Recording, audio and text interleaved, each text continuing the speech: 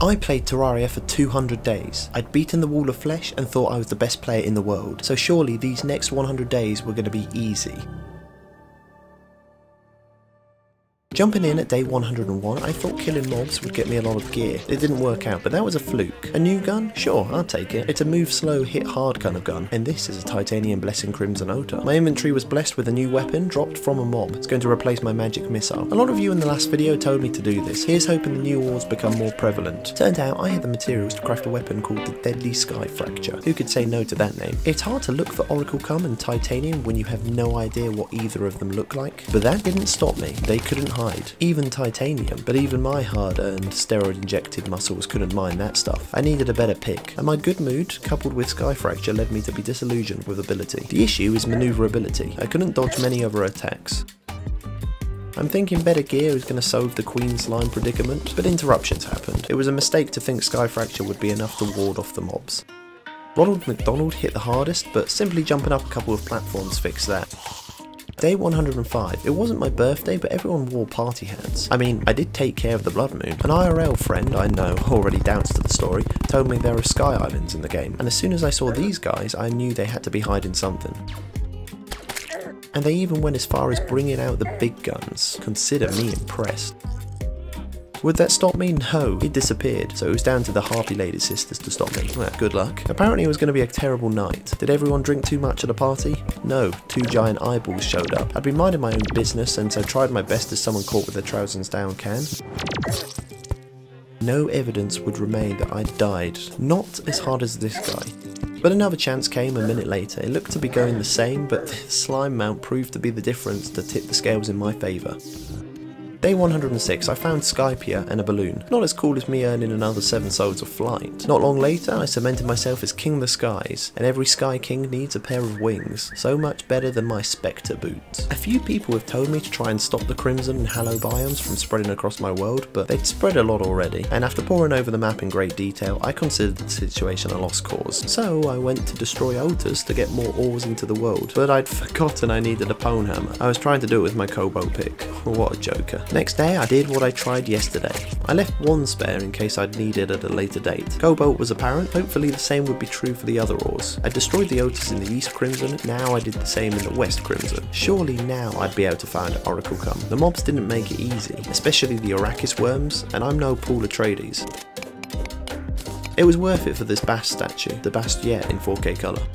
From my time underground, I had enough Oracle Cum for a spending spree of 1 item, and I went with the wrong helmet. Are you kidding me? Meaning I was at square one, and progress was as slow as always. I put campfires down intermittently to encourage health regain, but more than once I had to mirror home. But then a brainwave rocked my core. Why explore new areas when I could go to areas already explored? And I struck gold, or Oracle Cum. Rectifying my previous transgression, I made the Oracle Cum mask. The next day, Oracle Cum called my name. It wasn't without its difficulties. It was a question of when, not if, and mark my words, this titanium would one day be mine too. Well, that's the last chest I opened.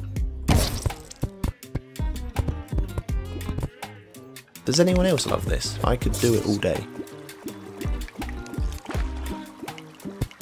Or this is a toss-up between the two. With an Oracle Cum pick, I can mine titanium, such as the cluster originally found. However, this is Terraria, so things are never that simple. I'd need a titanium forge to even consider making titanium bars, and costing in the region of 30 ores to make. Titanium gear wasn't on the cards anytime soon, and there I'd been thinking I'd skip straight over Oracle Cum and jump straight to titanium.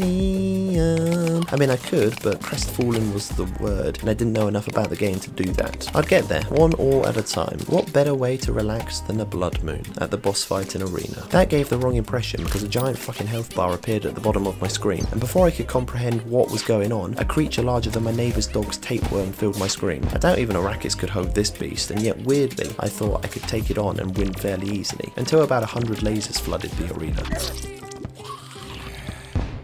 It had been an eventful day, and right at the end a warning of approaching pirates showed up. Pirates. How hard could they be? The next couple of days were the worst days I'd had since starting the game. I thought it would be about as difficult as the Goblin Army in pre-hard mode, and at the start I showed the regular Jolly Rogers who was in charge, but then it got out of control. Pirates were in my house killing my NPCs, having a complete disregard for the sanctity of the home. I tried to stop them, And if things weren't bad enough, Davy Jones paid a visit. There could only be one captain. Are you listening? I said only one captain. It may not have been the cleanest of victories, but a win is a win.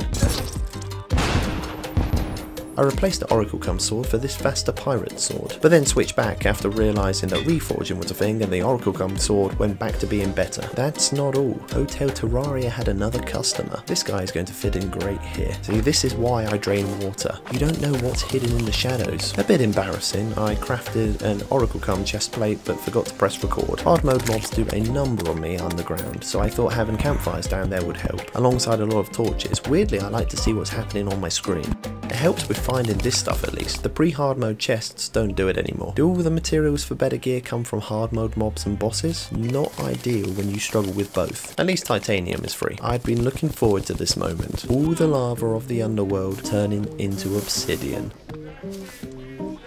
And it didn't go to plan, or the second time. By far the most annoying thing about this game is the inventory control. I'm constantly depositing items from my inventory into storage. I could throw a lot of my blocks away, but honestly I'd feel like I was wasting them, and I don't know enough about the game to know what I'd need in the future. On a plus, I made the titanium forge, and now I'd be able to make titanium gear, just in time to replace the newly completed Oracle Come armor set I'd made. Once I had enough. First, new sword. As fast as the Oracle Come version, but better damage. Surely the new gear would turn the tides in my favour against Queen Slime. I didn't think I would win, but actually, I think I might. Wait, where did she go?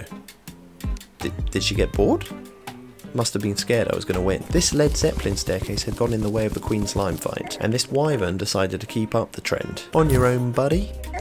I didn't realise he had a friend. With the stage set and knowing I could beat Queen Slime, I went in confident, until she ruined everything with a phase 2. I may have to rethink my strategy. She's not the only one with wings, and many of the platforms at the boss arena were no longer needed. So being in hard mode, even simple tasks take forever. Platforms wouldn't be enough. Not with those tiny slimes and their vomit balls. I needed a means to isolate them. And with a new plan of action, I got to work. Fly into sections of the arena the mini slime projectiles couldn't hit me. Sky Fracture was key to keeping the distance, and things were going well until a blood moon rose and fucked things up. I couldn't see a thing IRL. However, it was a blessing in disguise because I got this new heavy hitter and this speedy boy. I didn't yet know that these two things were going to change everything. The banana rank was amazing. The outcome was the same, but her health was the lowest it had ever been. And if at first you don't succeed, try and try again.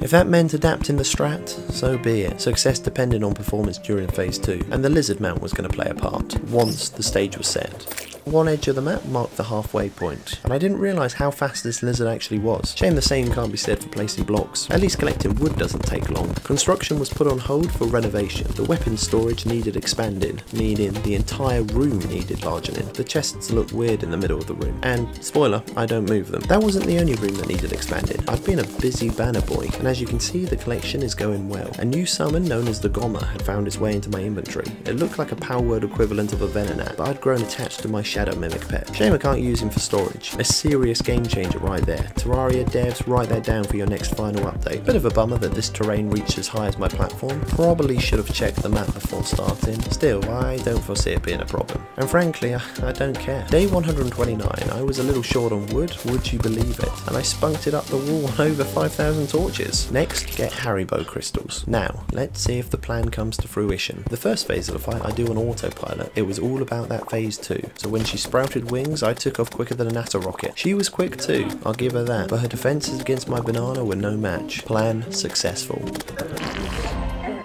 The Crystal Assassin shirt had one more defense than what I wore, but I didn't want to give up that set bonus. The Queen Slime mask, however, is staying. Reminds me of Let Me Solo Her. The Hook of Dissonance replaced the Diamond Hook, but the coolest item was the Blade Staff, summoning a magical dagger companion, and it actually helps out. I was convinced that these were used for high-level crafting recipes, but they're just water balloons. I still don't know how to feel. The enchanted dagger didn't appear to be leaving. Would he ever disappear? Would I need to resummon him? He was silent on the matter. With a solid plan in place and confidence bolstered, I needed to check if it had been a fluke. Of course not. I got boots to go with the chestplate, and a mount made completely redundant by the wings I wore. The new plan? Farm that bitch for loot and money. What a slime digger I am. The final piece of slime armour, the leggings were obtained, but the set bonus was the same as my Spectre boots. An indication of my ever-growing strength was being able to handle both a spawned wyvern and Queen Slime at the same time. You know what year I was born in the Chinese calendar? The year of the badass. This blood moon couldn't even touch me. Swapped out the red balloon for a spiked magma stone. I have double jump and wings, I don't need it. Fire damage on melee attacks however, yes please. And yes, my banana rank is a melee weapon. But sometimes bad luck can still mess you up, which is why you should subscribe and turn on the bell to never miss a future video. And even if we do have bad workouts, the next day I was back to fighting form. Did you hit that subscribe button? On to other things. There's titanium in this world and I want it. Fills me with so much happiness. Running and flying are awesome, but teleportation, that's cool as fuck. But there were some teething problems. And I got back to important work, and got to grips with my newfound ability. And would you believe it? Even squeezed in some titanium mining. Enough for a mask upgrade. 100% this guy has some cool items to sell.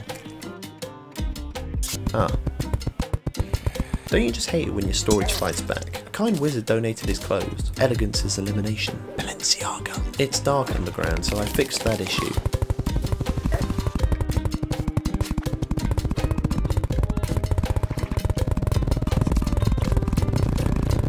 And searched for titanium, until day 140 when I had to go stop some pirates. Unsurprising, seeing as they live so close to the sea. I don't, but then their ship does fly. How I hate spontaneous visits. Oh look, a spontaneous visit. How wonderful. Good thing I don't have a life of my own.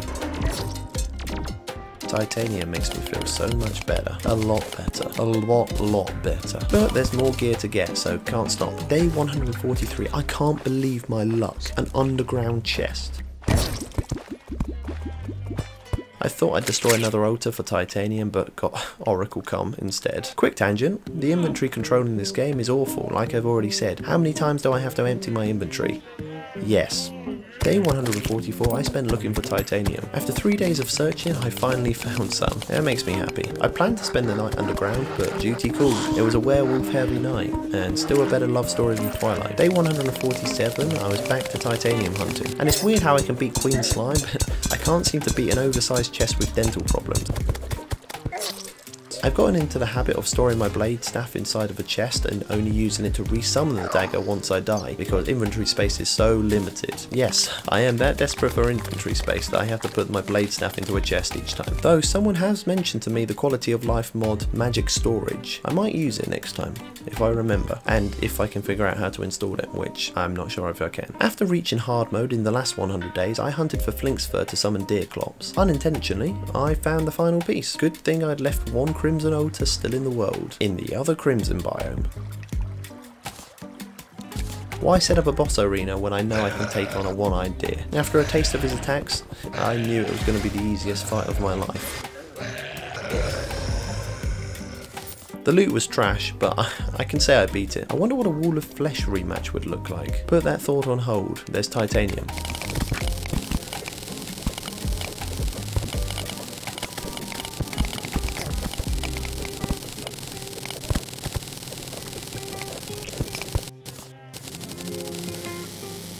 Enough for leggings, a pickaxe and war axe. Back to the previous fort, Wall of Flesh. Pre-hard mode, what was intense felt like a bad joke now. Being OP is fun though, and I had an itch needing a scratch. Though the following voodoo doughs thrown into lava didn't work. Understandably I'm scary, but seriously? At least show up for the fight. The breaker blade obtained was too slow for my lightning hands. The guide was missing. Probably dead. Classic guide move. Day 152, enough playing around with baby bosses. It was time to get serious. With a fight that seemed impossible to win not too long ago, but I was starting to believe. Showtime. The twins. Two eyes of Cthulhu paired together by an umbilical cord. They used to their advantage to pull one another along and gain speed boosts. One specialised in a dragon's breath sort of attack, the other in lasers. Me, my speciality is my banana. With my giant map-length platform, the win was pulled out of the bag. The night wasn't over. Already I was trying to improve tactics. For example, in the first fight I got to the edge of the map and bumbled back through them to run in the opposite direction. This time I simply teleported to the other side. They didn't see it coming. Embarrassing, seeing as they're two giant eyeballs. A replacement guide clone had been sent to me from an available warehouse, and there is a lot of cool shit I can now make. Upgrading was the agenda, however I needed souls of sight for a weapon known as the Rainbow Rod. Well, that day was going to be today, and now I am a force to be reckoned with in the wizarding world, and I can even control the attack movement. I'm still getting adjusted to reforge modifiers, got the godly modification, would have reforged again but didn't have the money. Turns out my lack of finance saved me from my own ignorance. It's an amazing modification. Call me King Arthur, I have Excalibur, the first weapon to break the 100 damage barrier. I made a joust with more damage, but its range of motion was awful. I wasn't done yet. The keen optic staff allowed me to summon 2 miniature eyes. They were slow but hit harder than the dagger. The twins are not going to stand a chance against this gear. I'm so excited. They're literally going to have cataracts by the time I'm finished with them. Okay, so I switched back to Bananarang. The Rainbow Rod is a fantastic weapon, but not for the twins. I'd need to wait for night, so I tidied up the underground road with grey bricks, and as soon as night came I was back to twin killing. The adjusted strat was to focus on the Dragon's Breath Eye first, before I turned my focus onto the Laser Eye, the greater difficulty. Some of you observant subscribers might have noticed I was back to the dagger summon. The eyes suck. Blink and you'll miss this. Day 156 I got hallowed armour with an overall defensive stat boost of 1, evidenced by the following twins fight. The strats were fine tuned as much as a car from Fast and Furious, enough that I was summoning the twins back to back. And that makes me curious, when resummoning bosses, are they reincarnations? And if yes, that really sucks, because being reincarnated just to get killed over and over again seems inhumane. Give me that fucking loot. Slime rain the next day. The dagger did the work. Look who's back. Never mind. I'm a boss killer, this ain't no filler. The eyes don't see me coming in my nightly thriller. The destroyer visited and destroyed me. The next day I put up new banners and then tried to reforge a second Bananarang with a better modifier than Godly. I couldn't, and I'd killed the twins so many times you'd think I'd be bored, but I really wasn't. However, I had no more eyes to summon them. The next morning I bought a code 2 yo-yo from the merchant that did 71 melee damage until I reforged and it went up to 83. Coupled with the yo-yo glove I dug out from storage, I'd be able to throw 2 of these bad boys out at a time. And after a test run underground I made the decision to replace the Bananarang. This is an experiment for the next boss, the Destroyer. The experiment was to see if its lasers would pass through the solid blocks, and if you didn't get epilepsy from the display on screen, you'll have seen that it didn't pass through the solid blocks. As for the Rainbow Rod, I kept distance, but its damage was pitiful. The rest of the day I visualised different methods of attack, and I think I found a solution, but I put it on hold as I thought it over and worked on finishing the underground road and getting background walls in the basement of my house. Until these were finished they were going to be a distraction.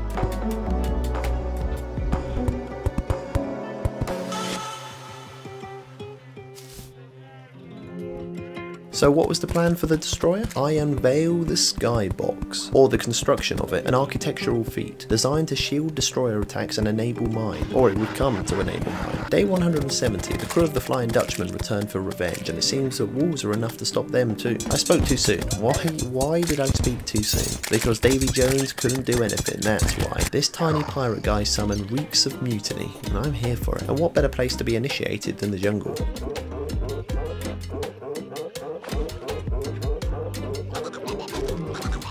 When night came and the destroyer with it, I chilled at the sky blocks. The thing left me completely alone. So I slapped down some platforms, threw a few incantations out there, and would leave to use Excalibur every now and then, but got stuck under his body and died. A minor setback. Take 2, I relied on Rainbow Rod for ranged attacks, and Excalibur for up close and personal while mana recovered. That changed when I realised the yo-yo was the smarter play. Cheap strategy, but I was proud to find a solution. The winnings were Souls of Might. Used to make a light disc, better than both the Banana Rank and Rainbow Rod, then modified into Killer Frisbees. These guys are the definition of sore losers, just can't let their defeats go. Back to Derek the Destroyer, which kind of sounds like a porn star name. I fine-tuned the fight, figuring out how to lure him close enough to use my light disc, and then refined it further by luring him into the skybox itself to Excalibur the shit out of him. The damage was so great, I killed it twice in a single night. Now I'm the Destroyer. Maybe I went overboard with how many of these I made. It only cost, somewhere in the region of all of my Souls of Night, but how else could I properly destroy the Destroyer? Tonight it was killed 3 times. I think the strategy is working, until the air got cold, and Skeleton Prime himself spawned, but somehow I wasn't surprised. Called it a hunch, the long platform wasn't ideal for the fight, neither was the skybox. Turned out the arena was the best place. He was tanky, but pro skills earned my victory. Earning Souls of Fright, frightening, enabling me to make the pickaxe axe, both pickaxe and axe. Who would have thought? After looking on the wiki, Excalibur could be upgraded to True Excalibur. However, True Knight's Edge was also another option, and that needed other swords. First, the Grass Blade. Second, the Volcano Blade. Needed Hellstone bars, but that's as inconvenient as it got. Third, Blood Butcherer, one of my pre-hard mode swords. Fourth, Muramasa. Location, the dungeon. I wasn't hopeful, the chests had been looted. Just as I thought, 1 chest remained and it was stone cold empty. But then I checked my weapon storage and it was already there, so what an idiot. Those 4 swords made the Knight's Edge. Alongside Souls of Fright, Might and Sight, True's Night Edge was born. Even cooler than Excalibur, and after reforging to have the Godly modifier, it replaced Excalibur as my main sword. Rumours of a new ore had reached my ears. The Chlorophyte Claymore was a massive disappointment. No auto swing. Deal breaker. But Chlorophyte wasn't off the menu, and neither was I. Somehow I accidentally spawned Plantera, and despite performing well, I got stuck and became dinner. But I did find 3 green hearts that permanently increased my health by 5 each. Why does Chlorophyte ore have to be located in the most dangerous biome of the game? Because the devs are psychos. Not that it stopped me from getting True Excalibur and became my main sword again. The Destroyer was humiliated 5 times. Day 178, it was time to get serious about Plantara. Turns out if you break one of her bulbs, she spawns. Explains last time, doesn't explain how I beat the Destroyer another 7 times in a night. Look how its health vanished. I wish the map showed when it's night because it's hard to tell when you're underground and you're making a 100 days video, or a 200 days video in this case. Progress was perpetually interrupted, and I need to say how much I hate poison. With 6 destroyers to go, I got to the skybox early. A blood moon rose. Should I still go ahead? Obviously, both had turned from a tragedy to a comedy. Look at me swing that sword, not even phased. A cool side note, I got to see the destroyer spawn out of a wormhole. No pun intended. The wins had netted 778 Souls of Might and 587 hallowed bars. The next day all I did was excavate. On the day of 181 the sun was blotted from the sky. A solar eclipse began, basically a roided up blood moon with new enemies. With the firepower I was packing it wasn't hard. Only thing is, it had caught me by surprise and my inventory was full, so I was constantly dropping items in place for loot in case they despawned. I still don't know how that mechanic works. And for surviving I got the achievement Kill the Sun. Here's a look at the inventory of a sun killer. My wallet has been heating up too. But money wouldn't create the jungle arena.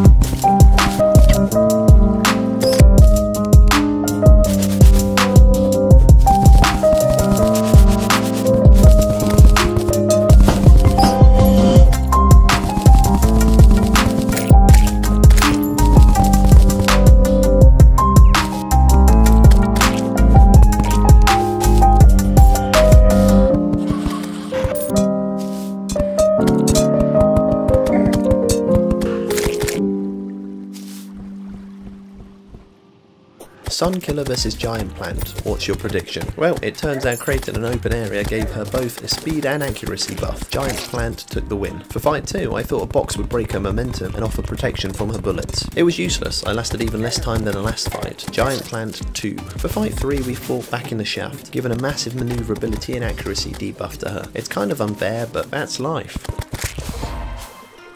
I got a jungle key. The Day of Black Sun happened for a second time, a juiced up version of the first with way more projectile enemies, and a moth the size of a car. This is the sort of intensity of an event I was looking for. This is by far the best yo-yo I'd come across in the game. 174 base damage. Who's gonna say no? Not me. Here's the rest of my inventory. I can't be bothered to explain. What I can explain is the combination of true Knight's Edge, true Excalibur, and a broken sword I'd gotten from the moth. Oh, it's so shiny, unlike a certain obnoxious weed.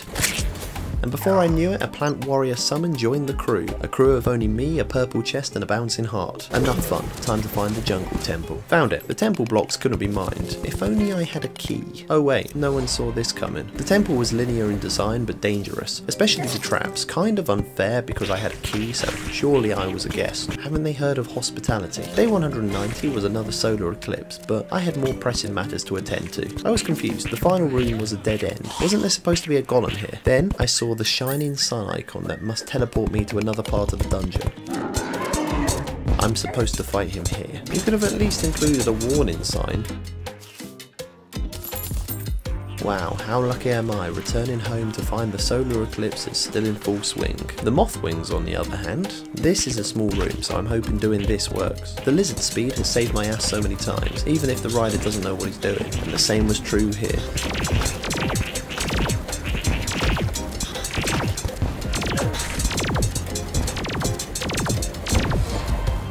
The second rematch of the day didn't go to plan.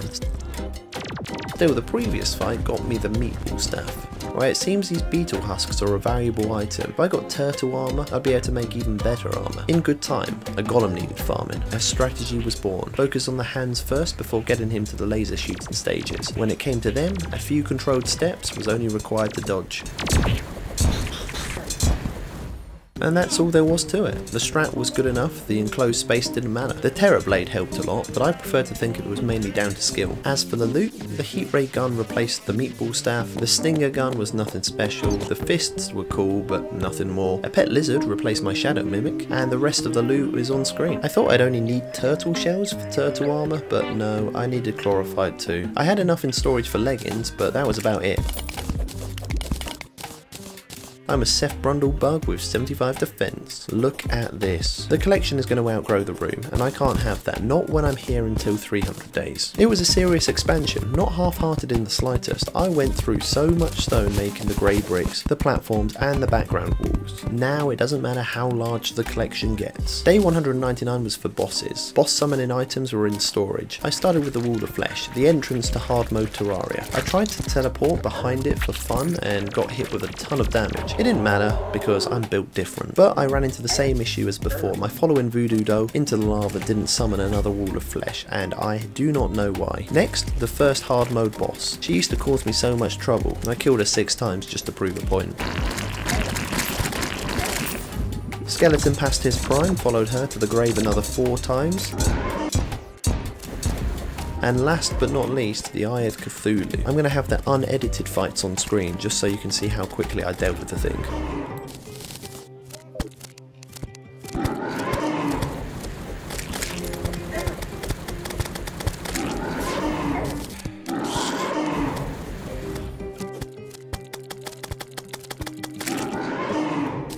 For the last day, I had a task of robbing the grave. I'm going back to the dungeon.